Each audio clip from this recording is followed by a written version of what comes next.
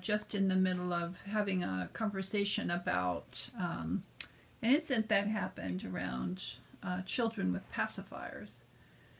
So that's what started this dialogue. So talk to us a little bit more about that. So we have Bonnie Pridgeon, who is a really early childhood educator, and we have Deborah Coleman, who is once the children get older and they're in their formative years. And here we have Deborah Harrison, who are seeing these adults, young adults, in the college setting. So talk to us about that, about the subject matter here. Well, I find in my 34 years of experience with infants and toddlers that if children get addicted to calming themselves down with pacifiers after the age of 1, that the age of 1 is a cutoff time when they naturally can transition to something eating. And then they're not addicted emotionally to something outside of themselves to calm them down. And then they're searching and getting angrier and angrier when they try to convey something to you. That and then they cry about it, like you're supposed to know. What I find is that they need to learn to use words, because that's the formative years of, instead of having the pacifier, they need to learn to talk. And the consequences of having a pacifier is it's something external, not internal, and they don't even know they have the power to calm themselves down without it. And I believe it sets an emotional tone of neediness and emptiness in their bodies for the rest of their lives. And it starts with overeating, sugary foods. Smoking is an addiction, hand-mouth addiction. Drinking is another hand-mouth addiction. Lots of other things that can be the same thing, that they go outside of themselves for comfort. And she see... Yeah, I see them at the preteen teenage age, and they have developed it to the point that they have given up all their power as far as being able to personally control their emotions, and everything is based on how happy or how sad they are is based on something external.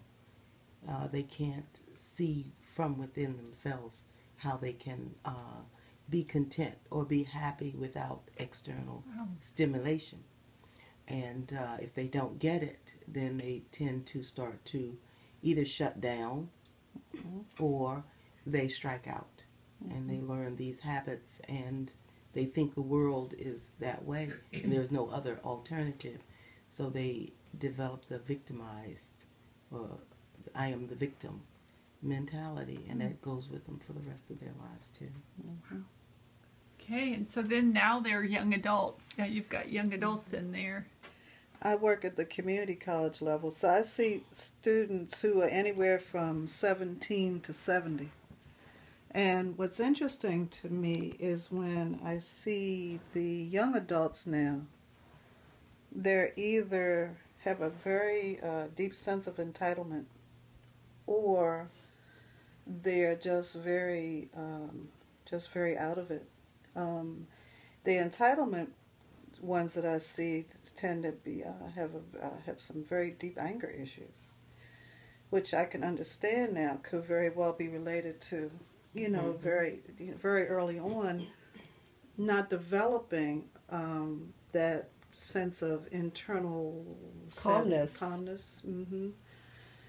And never really having words or anyone to even process it with, Right. A lot of this stuff just goes unprocessed. Yeah, I find that to be the biggest case of all, is someone that's the adult in their environment is not there to process it for them, to straighten it out.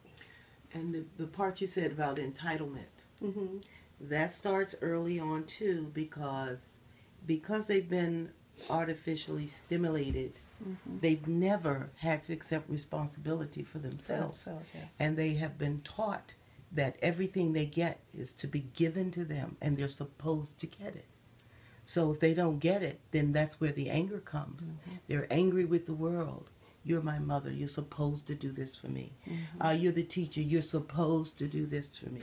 This is the government. You're supposed to do. And so they have no responsibility for self. And they've never been taught it, or they've never learned it. So then they feel helpless. Helpless, right? Yep. Powerlessness. Yes. Did you also have there's a term called dumbed downness.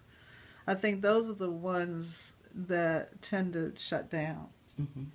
And they, rather than get angry, they just have a sense of just being a non-human being. Worthlessness. Yes. Yeah.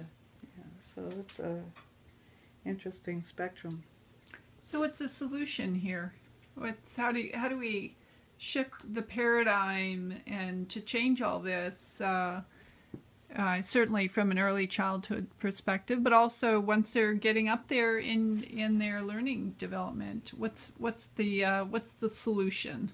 Helping them, for me, it's helping them identify their emotions and processing it out for them. Oh, this is the words that you want me to do. This is what you want, and these are the words you want me to do. Speak for you. Then I speak them, and then over and over, and it calms them down, like, oh, I've been heard. I've been understood. Key point. And then when they get older, they automatically learn how to do that themselves. Like, they see their feelings and they know what they are. Oh, I'm doing this. Okay. We take a deep breath and let it go. Shake it out. That's what we're doing now. Once they get to a middle school, high school, my role is to show them who they are, and that to reacquaint them. I try to reacquaint them with themselves and model how they can take their power back, that they have power, and that they can take the power back and be responsible and be their own creator, to create their lives rather than be the victim. So that's what I strive to do in teaching my kids. And I reinforce the fact that when they get angry, it's like, no, I'm here to help you, to guide you, not do it for you. So whatever words they weren't given early on, I introduce words to them to help them to say, okay. To reframe it. To Yep. reframe it, yeah. Woo! I got that energetic. Yeah, I like that. Shake it out. Shake it. That's what I'm going to tell them. Just shake, Shake it. it. Out. Say, okay, you're fired. Thank you. That's good. That's good. I love it.